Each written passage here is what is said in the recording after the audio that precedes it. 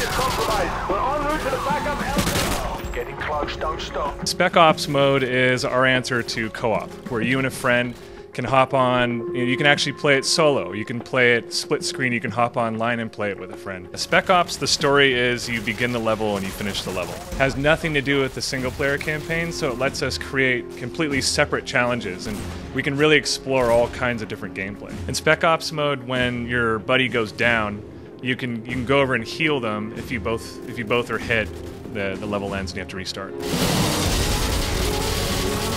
You can actually separately set your difficulties. Like if I'm inexperienced, I can pick regular, and my buddy's hardcore, he can pick veteran. The difficulty would definitely affect AI the most. So as I'm going through, I'm expecting the AI to do something familiar, like pop their head up twice. You know, we see that a lot in the old days. You know, those days are gone. The AI will pop its head up, you want to take that shot, but he's not doing what you want him to. He's acting like an adversary.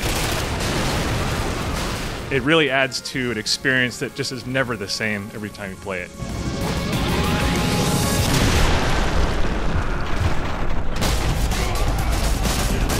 What we saw today was a breach and clear, where you and a friend breach through a wall and go and clear out this shower room and go through, and you're getting attacked from all sides.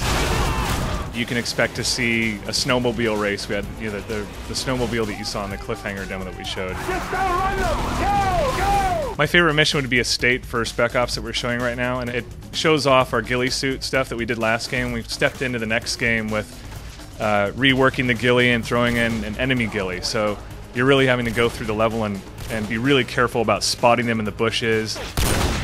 The Rio level, the favela, the ghetto, kind of really tight gameplay in Spec Ops. I believe people get a kick out of it because it introduces civilians into the level. So you have to work on your muzzle discipline. You're not allowed to kill a bunch of civilians in there. You're really focused on taking down the militia. You can go through it any way you want. It's this winding, kind of shantytown type of a level.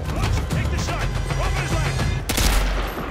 down. Early on in the project, we were playing around with the idea of a character who's like a bomb diffuser guy, but not diffusing bombs, just super armored and like a truck, a freight train that would charge you. Instead of taking cover, he would just run at you like a crazy man. You'll hear this cue that tells you that juggernauts entered the level, and they don't always enter from the same point, so you never know where they're coming out.